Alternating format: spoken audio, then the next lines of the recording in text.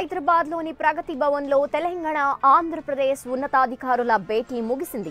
నిన్నటి సమావేశానికి కొనసాగింపుగా విభజన సమస్యలపై మరోసారి చర్చలు జరిగాయి. ఇరు రాష్ట్రాల ముఖ్యమంత్రుల ఆదేశాల మేరకు విభజన సమస్యల పరిష్కారం, ఇతర అంశాలపై చర్చించేందుకు అధికారులు ఈ రోజు సమావేశమయ్యారు. ఈ భేటీలో తెలంగాణ రాష్ట్ర ప్రభుత్వ ముఖ్య సలహాదారు రాజీవ్ శర్మ, ఏపీ ప్రభుత్వ ముఖ్య సలహాదారు అజయ్ కల్లంతో పాటు తెలంగాణ సీఎస్ ఎస్కే జోషి, ఇరు రాష్ట్రాల ఉన్నతాధికారులు పాల్గొన్నారు. జూలై 3న గవర్నర్ నరసింహన్ సమక్షంలో ఇరు రాష్ట్రాల సీఎస్లతో పాటు ఉన్నతాధికారులు సమావేశం జరిగిందని తెలుస్తోంది.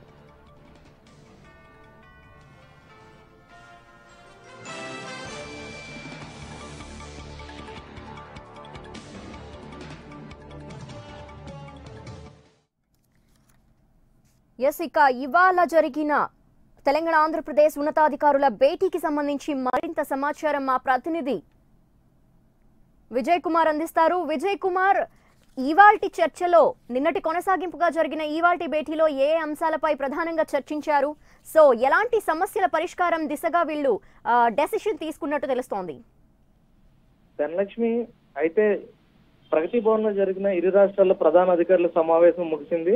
నిన్న జరిగిన సమావేశానికి కొనసాగింపుగా ఈ రోజు సమావేశం జరిగింది. అయితే ఇరు రాష్ట్రాల సీఎస్లతో పాటు ప్రభుత్వ సలహాదారులు, ఆర్థిక నిపుణులు, ముఖ్య కార్యదర్శులు కూడా మొత్తంగా ఈ సమావేశంలో పాల్గొన్నారు. మొత్తంగా ప్రధానంగా చూస్తున్నట్లయితే నిన్న ఆంధ్రప్రదేశ్ ముఖ్యమంత్రి జగన్మోహన్ రెడ్డి, తెలంగాణ ముఖ్యమంత్రి కేసీఆర్ ఇద్దరు కూడా కొన్ని విభజన హామీలు ఏవైతే ఇరు రాష్ట్రాల మధ్య సమస్యగా మారినాయో అవన్నీ కూడా ఒక అన్నదమ్ముల వలె సామరస్యంగా పరిష్కరించుకునే రీతిలో ఇరు రాష్ట్రాల అధికారులు కూడా పాల్గొని అన్ని అంశాలపైన చర్చించారు. మొత్తంగా ప్రధానంగా చూస్తున్నట్లయితే గోదావరి నదీ జలాలు ఏదైతే ఉన్నాయో అవి సముద్రంలో కలిసి వాటిని కూడా ఇరు రాష్ట్రాల భూముల్లో ఇంకేందుకు కూడా మొత్తం ప్రణాళికలు సిద్ధం చేస్తున్నారు. దాంతోపాటు 9వ షెడ్యూల్, 10వ షెడ్యూల్ కూడా అధికారులు మొత్తంగా ఈ షెడ్యూల్ పైన ఒక నివేదిక అనేది రూపొందిస్తున్నారు.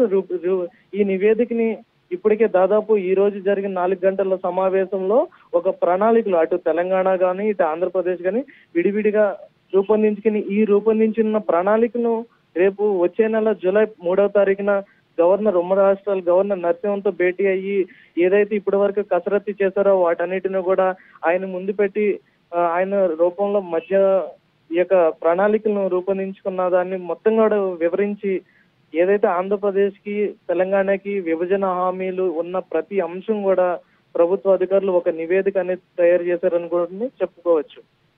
థాంక్యూ విజయ్ కుమార్.